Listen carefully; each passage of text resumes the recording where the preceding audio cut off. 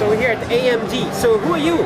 I'm Sasha Marinkovic, and I'm a senior manager for marketing and marketing technologies. In Europe or? Worldwide, so headquarters, yes. So you're the marketing manager of AMD? Yes, I am. So what are you showing here? We're showing a lot of products based on the some of the APUs, accelerated processing units, that we announced earlier this year. So this year we announced the A4, A6, A8, and A10 products. And the code names for those products were Temash, Kabini, and Richland. And you see the full breadth of products here. We have more than this. We just selected these 6-7 devices that we have on this table. So you said APU, so it means A4, A6, A8 are APUs. It's not only the low E something that's APU? It can be A-series or E-series. What we are showing here today is mostly A-series. What's the main difference between E-series and A-series? The A-series has more performance, and basically it's a step up from the E-series. E-series is mostly for the entry point devices, notebooks, and as well as some of the tablets. So you don't really put E-series in, oh you do actually put them in big sizes too, right? I bought one of these with AMD inside. So cheap, this very one, cheap. No, Another one. There's a lot of value in this one, so it's selling at a great price point. So for example, if you look at this one, that is the Acer Aspire, this one is selling starting from $480. And you see that this is 15.4 monitor with full feature keyboard and a lot of great features inside. So this one is in particular featuring the A10 with quad core, and then there is also the dual graphics. So that means that it's not only the graphics that is integrated inside the APU, but it has one additional discrete graphics card inside for the best gaming performance in the laptop. Additional, so you just add Correct. extra GPU power. And it's already in there. Yes, so that's what the dual graphics means. So this one, as I said, spectacular price point at $480. How many USB 3s? Only one? I'll have to count, but there's one there. This is the USB 3, and then there is the regular USB, I guess, on the side. Why can't there be only USB 3? Why is there a combination of USB 2 and USB 3 in devices? I think that's just the choice that the OEMs are making when they are putting together their notebook, or how they want to, what price point they want to hit in market. It really costs more to have more USB 3s instead of USB 2, I guess. I believe it's a design decision for the OEMs. Right. What is this one?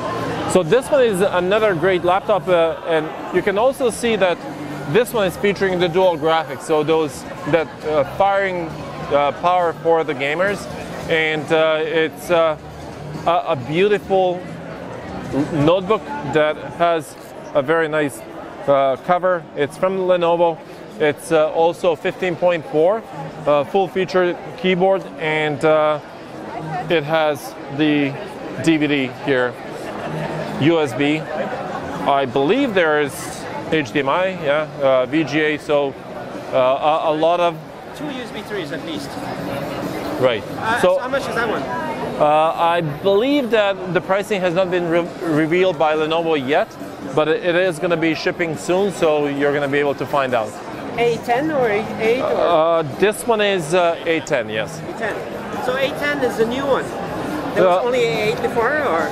So with the new generation of products this year, we have added A10, and this one is for Richland internal code name that turned out to be A8 and A10. Yes. A10, so that's the fastest AMD processor. That's the fastest, the most powerful APU that we have currently in the market, yes. And it's right here for $90.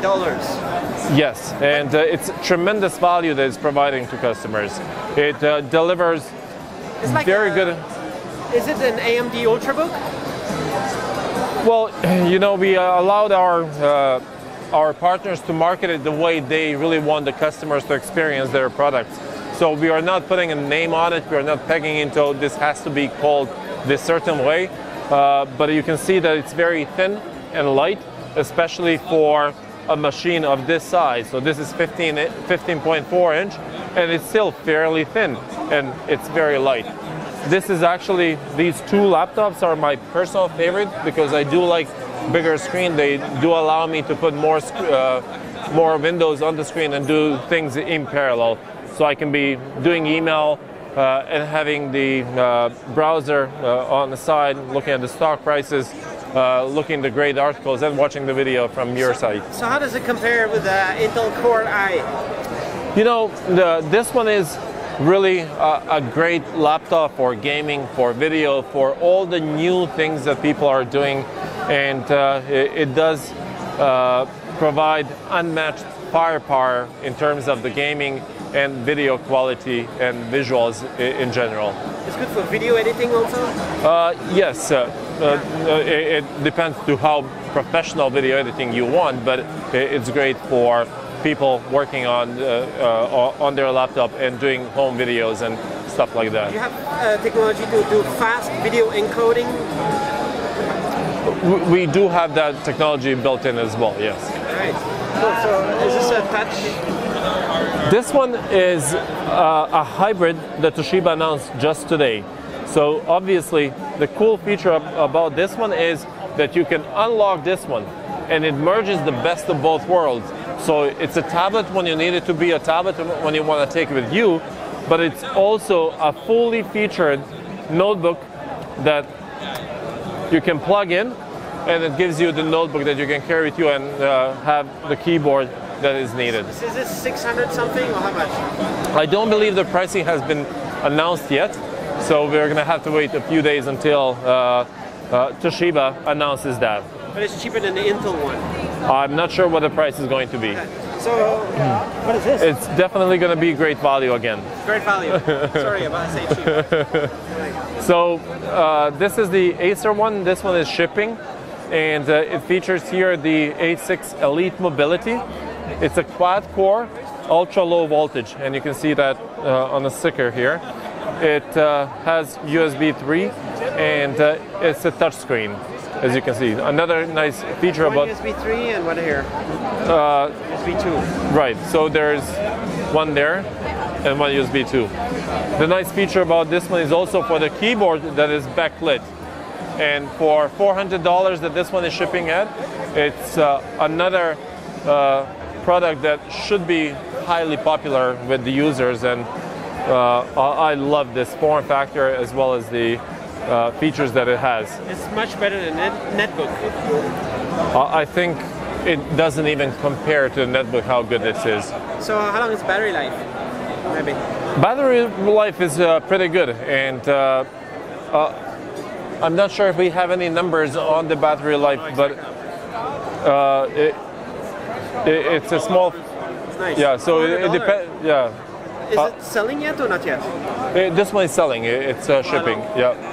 I believe that this one started shipping about a couple of months ago. That's already out in the market. Yeah, but it's been shipping for about and then another one from HP, similar form factor, and again touchscreen, Windows 8 on it, and a lot of connectivity here as well. It looks like you can pull the screen off, but you can't, right? No, you can't. No. It looks like it. Yeah. Right. How much is that one? I'm not quite sure. Sarah, do you know what this one is selling for? About $400. $400. Yeah.